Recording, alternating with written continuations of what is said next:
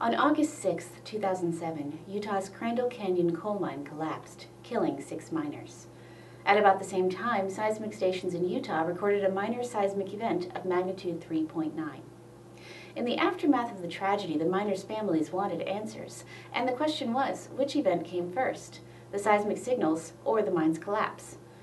In the days following the tragedy, the mine's owner said an earthquake had triggered the cave-in. But seismologists thought differently.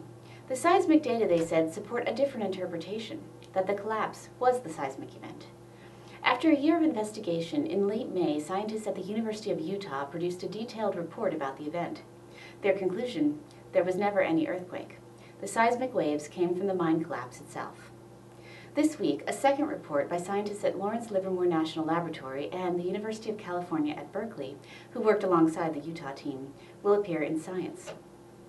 The scientists solved the chicken or egg question using new analyses of the initial seismic data and additional data from a second tragedy. 10 days after the 6 miners were trapped, 3 rescuers searching for them were also killed when another part of the mine gave way. By that time, however, the scientists had installed additional seismic stations in the area.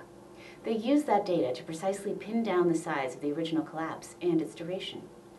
A misinterpretation of the initial data had suggested that the tragedy lasted 4 harrowing minutes. The new report, however, suggested only took a few seconds.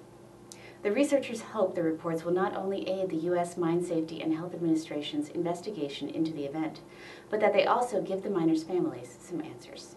For more on this story, see GeoTimes online. For GeoTimes Magazine, I'm Carolyn Gramling.